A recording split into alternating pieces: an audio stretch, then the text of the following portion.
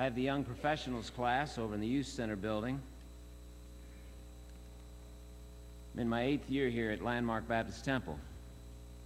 Some of you are saying, I can't believe that. Yeah. Some of you thought I'd be like a revolving door. It's been wonderful these 7 years. Someone said, I don't go to church, I go to Matt's class. That's terrible, isn't it? Some time ago, a young man came up to me and he said, I want to tell you something. This is the best Mass I have ever been to. I said, well, thank you. If you were asked tonight, what verse in the Word of God means more to you than any other verse? What verse comes to your mind when it is asked of you, what is your favorite verse?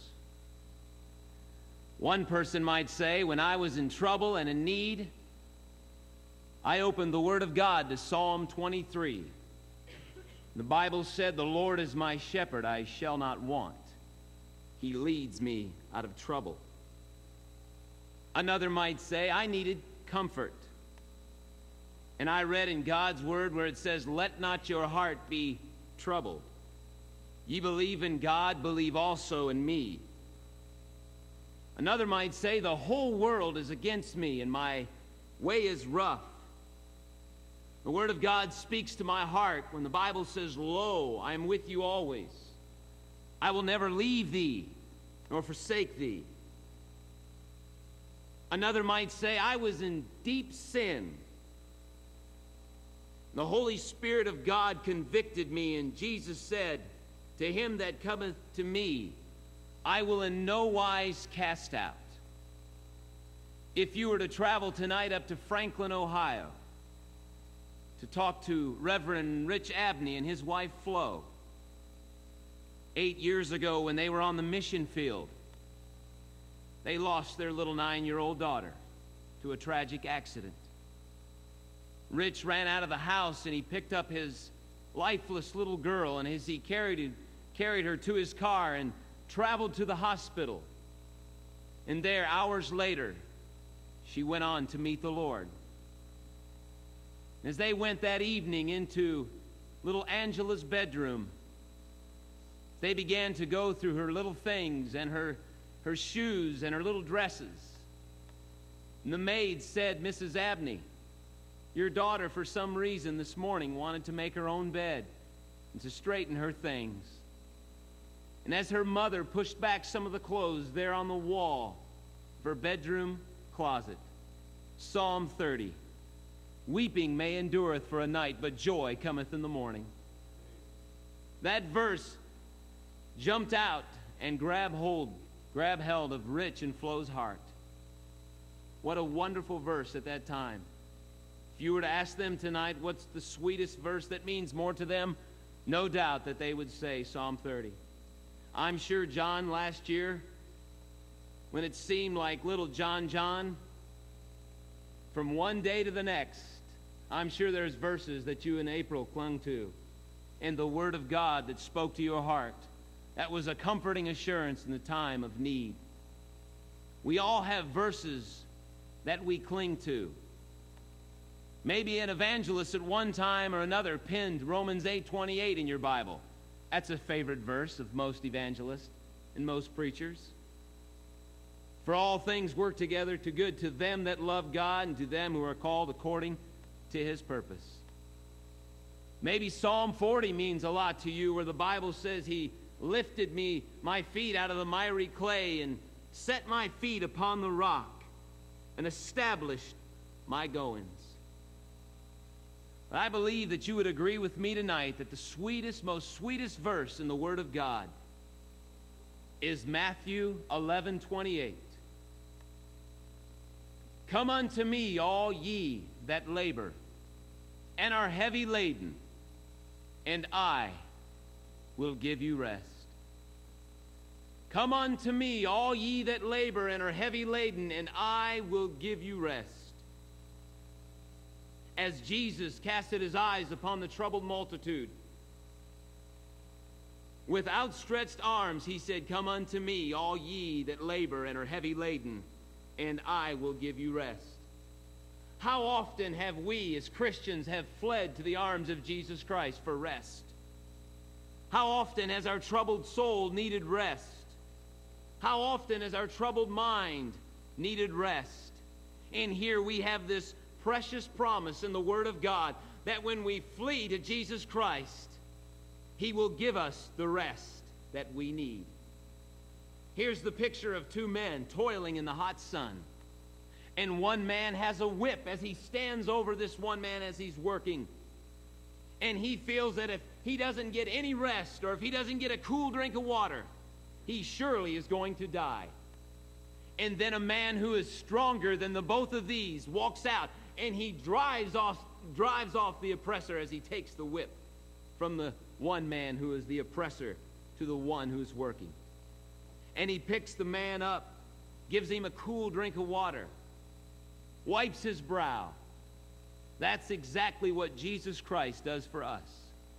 He drives off the oppressor, Satan, as he attacks us day in and day out, and says, "Come unto me, all ye that labor and are heavy laden, and I will give you rest." Christ gives us the rest that we need, doesn't he? He drives Satan from us. I love to rest. I love to rest. Well, this afternoon, after church, after I ate, I went home, nestled up on the couch, pulled a blanket up to my shoulder, and I rested for an hour. You did the same thing. Because we love to rest. We love to enjoy our rest. And Christ gives us this rest. Here's the first thing: the need for rest. I realize that we're living in the most restless age that we have ever seen. I know that, and you know that. We've come from the Sunday buggy ride all the way to the automobile that men said would never go over 15 miles per hour. They never knew that a man named Dr. John Rawlings would be born either. Now, I know you're not taping this on radio, and I know this is not on TV. These guys came up to me and told me what to do, but I know they were just teasing me. They're not going to put this on television and radio, especially after I tell you this illustration. Please don't tell Dr. Rawlings what I'm about to tell you. I have to. I have never been so scared in my life. Back about 6 years ago when Dr. Rawlings asked me to pick him up at the airport. And I thought, well, if I take a different car, he won't drive back. So I asked our brother Neil if I could borrow his car to pick Dr. John up. And then maybe he'd say, "You go ahead and drive." So I got to the airport, and Dr. John got his bags, and I put them in the trunk, and I was nice. I said, "Dr. Rawlings, would you like to drive?" And he said, "No, you go ahead." I worried about that thing all night. I'm used to it now, okay? But when I was back 7 years ago, I was scared to death. And I was going down the road, and he said, "Son, get in that lane over there." So I obliged, and I went over. He said, "Go ahead and honk your horn." I couldn't believe it. So there I... "Turn on your lights, son." "Turn those lights on, do it now." So I did. He went, "You know, they're not going to whip a 75-year-old man. They're going to whip me." He said, "Just go around them." So I went around him. And he looked back and went like this, and I went like this. Man, we've come a long way, haven't we? From the buggy to cruising to 80 miles per hour. Then we get out of our cars and we can mount up with jet wings and fly 35,000 miles in the air, 35,000 feet in the air. That would be a tremendous feat, wouldn't it? And drive over 600 miles per hour in wonderful comfort. I mean, there was a time when people would come to church and never be in a hurry for it to end. singing for an hour, praying for 20 minutes, preaching for an hour. It was just a wonderful time way back, and you can think, as you think way back in those memories, how you used to really just enjoy going to church and just practically spend all day. I like to drift back. I was talking with our class about drifting back and enjoying a Sunday and how it would be on a nice warm afternoon. You know, if you had just a little cabin way back in the country.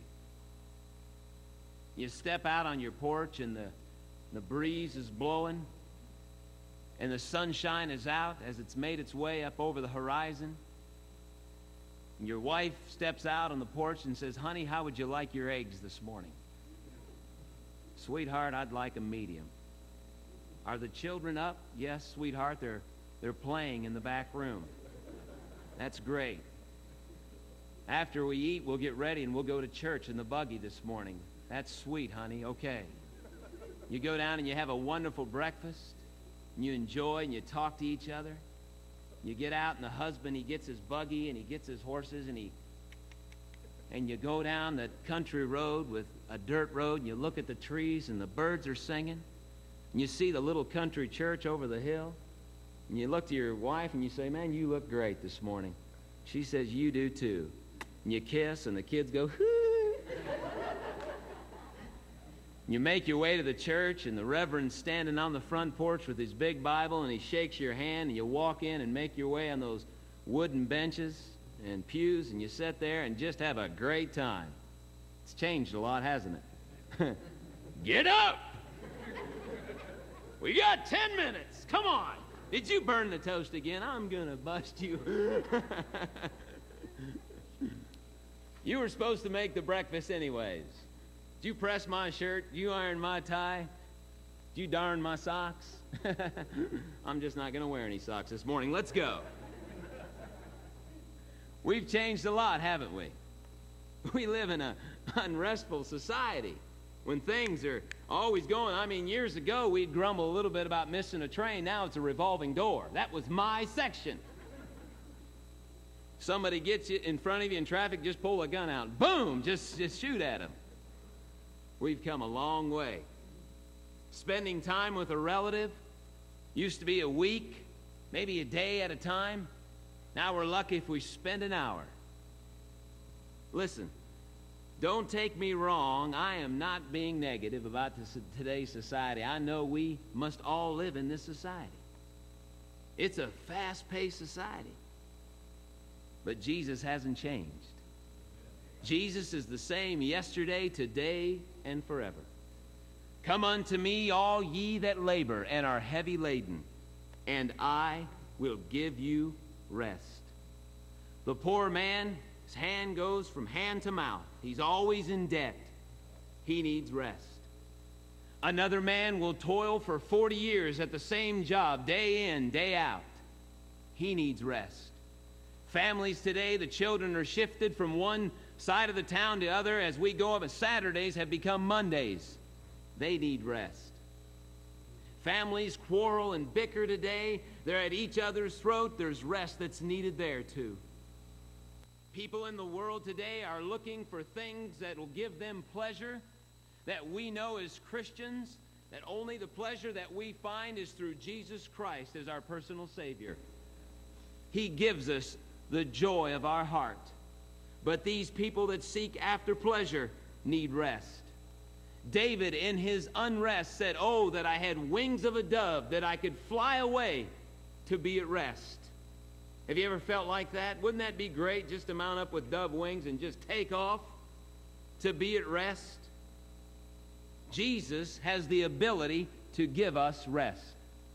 The first thing was the need for rest. The second thing is Jesus Christ has the ability to give us rest. God molded mountains, scooped out a place for the waters and the rivers and the seas, created a mind and a soul and a voice. He had the ability to heal the leper, give sight to the blind, make the lame to walk. Jesus had the ability to feed 5,000 with a few loaves and fishes. He had the ability to still a raging storm and calm the waves. Surely God Almighty has the ability to give us rest. He's promised us the Holy Spirit, that the Holy Spirit would come and indwell in us. Jesus Christ promised us that He would answer our prayers. He promised that He would keep His promises. He promised rest for our troubled soul and our troubled mind. Come unto me, all ye that labor and are heavy laden, and I will give you rest. Here's the third thing. The ones who are invited to accept this rest. He invites those who are burdened with a load of sin. The Bible says, for all have sinned and come short of the glory of God. The Holy Spirit will allow you to know your condition and that sinful way in which you're living. The Holy Spirit will convict a man, and a man cannot be saved unless the Holy Spirit's conviction is evident in his life. And you need not to reject the Holy Spirit's conviction in your life when He's convicting you and lets you know that you need a personal Savior, Jesus Christ.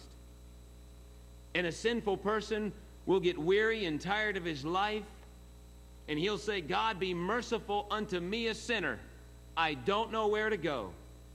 And Jesus says, come unto me, all ye that labor and are heavy laden, and I will give you rest. Last night, we saw a movie of a man by the name of Rawlings. Rawlings pastors now in Los Angeles, California. And his troubled young life as he was abused by his father. Went to Vietnam and came back and had to get married. Then he abused his wife. One evening, as he had beat upon his wife, as he pulled her hair back and said, if you ever try to leave me, I'll kill you. I'll blow your head off, and then I'll kill myself. As he left out of the house, he was with another woman, and he told that lady that he wanted to make a phone call. So he stopped at a phone booth, and he called home to see if his wife was there. She was gone. Well, enraged, he got back in his car, and he drove to the house. Kicked open the door and got his shotgun out of the closet, and like a raging maniac went through every room, breaking pictures and breaking vases and breaking mirrors. And he waited there in the living room. When his wife would return home, he was going to kill her. He turned on the TV. It just so happened that he turned it on to a religious station. And there the preacher was saying, for God so loved the world that He gave His only begotten Son. He said, I don't care where you've been. I don't care what you've done. Jesus Christ will save you from your sins and give you rest for your soul. And through his tears and holding that shotgun as he paced back and forth, he dropped to his knees right there in his living room and said, Lord God, if you're up there, please save my soul. What a wonderful, wonderful salvation experience. The story is told of a prisoner who was to go to the electric chair. And as the guards had got him to take him to the electric chair, he was walking down the corridor of a hall, and a man come running with a piece of paper. Gave it to one of the guards, and the guard looked at the prisoner and said, you've been pardoned. You're a free man. Judge says you're an innocent man. That's exactly what Jesus Christ does for us. He pardons us. He pardoned us through the precious blood of Jesus Christ. He says, come unto me, all ye that labor and are heavy laden, and I will give you rest. The man without Christ is invited to the cross of Calvary to receive the precious blood of Jesus Christ, to give him forgiveness of his sins and take the burden of sin off his shoulders. The second person that Jesus Christ invites to give rest is the one whose sin is conquering. There are those who are enslaved to sin, and sin has a death grip on their lives. Sam Hadley, who as a young child was given a small amount of drink, and from then on began to drink, became an alcoholic. In his older life, as he began to grow older, life seemed just unpleasing. Didn't want to live anymore. Someone invited him to the McCully mission. And there, Sam Hadley asked Jesus Christ to come into his life. Not long after that, he became the director of the McCully mission. Famous story, the famous pastor, Sam Jones, the story is told how he knelt there at the casket of his little baby and swore that he would never drink again. 2 hours later, he walked into that funeral home and took the shoes off his little baby's feet out of that casket, and there pawned those shoes to buy one more drink of alcohol.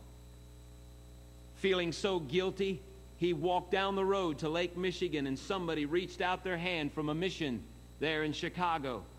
And Sam Jones, there that night, heeded to the invitation, "Come unto me, all ye that labor and are heavy laden, and I will give you rest."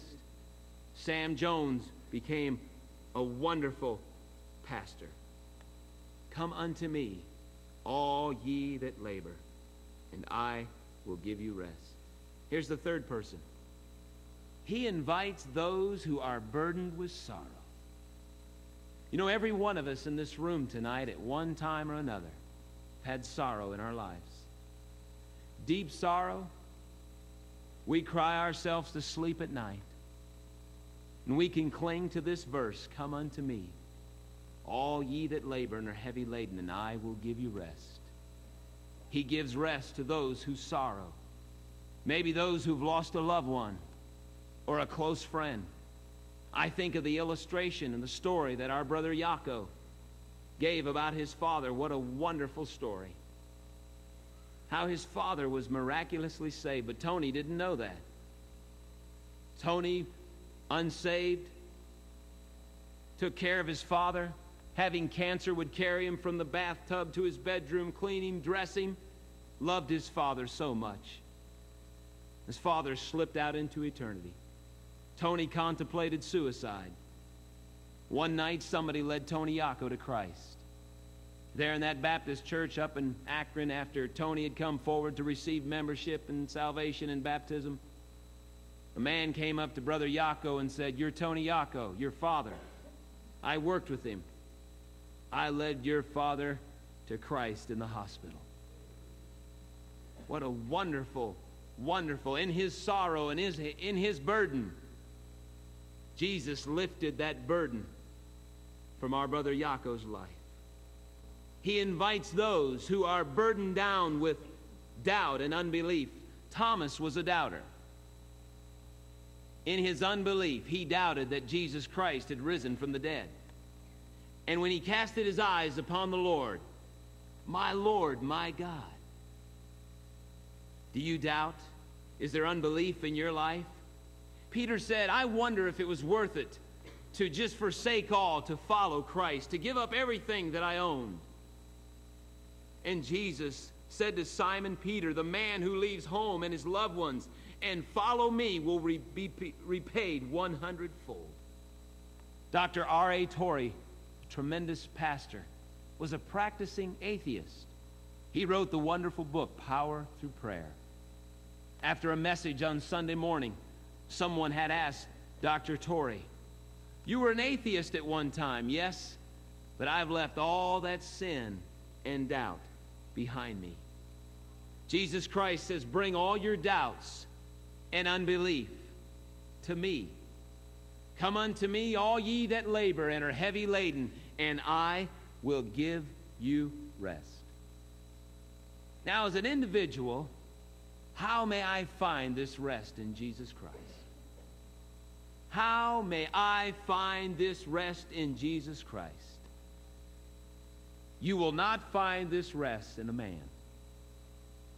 You cannot find rest in a priest. You cannot find rest in a creed. You can't find rest in a church or through baptism or through church membership. But rest is only found through Jesus Christ as your personal Savior, by inviting him into your heart, by saying, "God, be merciful unto me, a sinner, and come into my life. Come into my heart and save me. A promise for all who call upon the name of the Lord shall be saved. One day Jesus stopped by a well outside of Sychar. And a sinful woman, a Samaritan woman, came up to the well. And she was drawing water. And Jesus began to talk to her. And this woman said, "You're a Jew. Jews have no dealings with the Samaritans." And Jesus began to talk to her and said, "Woman, this water that you draw from the well, it's not everlasting, the water that I can give you." And as they continued on in the conversation, this woman being a sinful woman, and the Lord said, "I know that you've had 5 husbands, and the one that you're living with is not your husband. Sir, I perceiveth that thou art a prophet." And he said, "Drink of this living water. You'll never thirst again. Come unto me, all ye that labor and are heavy laden, and I will give you rest." The story is told of a crippled little girl. One evening, about dinner time, her father came into the house, and he had a package. And the package was for her mother. And she said, "Dad, can I take the package to Mom?" Mom was upstairs. And there was stairs that she would have to climb to take the package to her mother. And he said, "Honey, you can't walk up the stairs to give this package to your mother. I'll pick you up." So that daddy picked up his little girl and began to walk up those steps. And with that package in her arms, gave that gift to her mother. That's exactly what Jesus Christ does for us. We can't do it on our own. The Lord picks us up and carries us. 1 Peter 5:7, "Cast all your cares on him, for he careth for you." 2,000 years ago, Jesus stood before the restless multitudes with outstretched arms and said, "Come unto me, all ye that labor and are heavy laden, and I will give you rest." Your restlessness, your doubt, your sin. Not only is Matthew 11:28 the sweetest verse in the Bible, but it is the greatest invitation that the Word of God has to offer. Come unto me, all ye that labor. Bus drivers, come unto me, all ye that labor. You need rest. You know, from them Sunday drivings. Ah! I was talking to our brother Fox here when he had a division over here in the Northwest Division, and they had Japanese pumpkins on the bus. He was telling me how his driver was driving down the road and he had to pull off the side of the road. Who threw that pumpkin? Hey, bus driver, rest from your weary labor. You deserve it. You deserve it. I was at a funeral this past week and talked to a young man, and we were going over some funny stories. And he was so afraid of dying. He was so afraid that he was going to die that he didn't want to drive to church.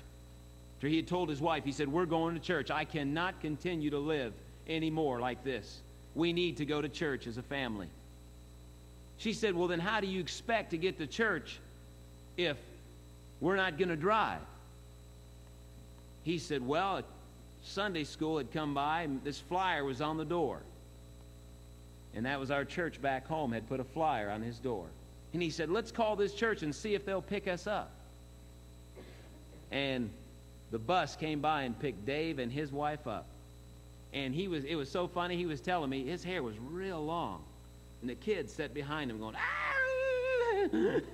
pulling on his hair. He was so glad to get to church. That Sunday morning, he asked the Lord to come into his heart.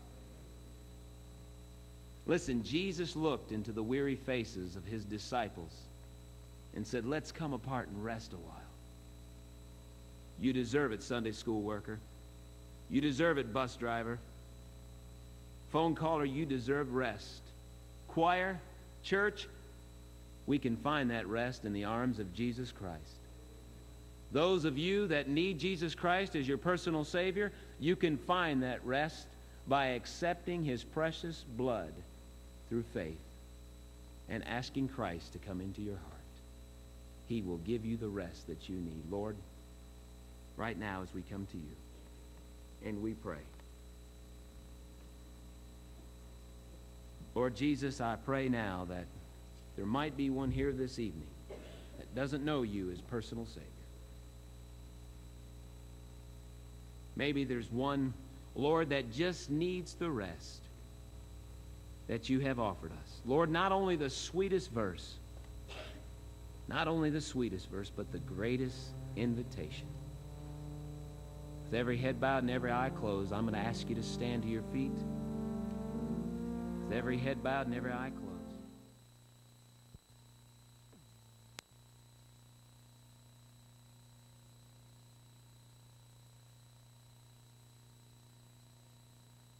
Sing this song with me, and he started singing, and I saw some tears in his eyes and started listening to the words of this song, and I thought back about my own life and what God has meant to me, and the trials and temptations and the valleys and the mountaintops.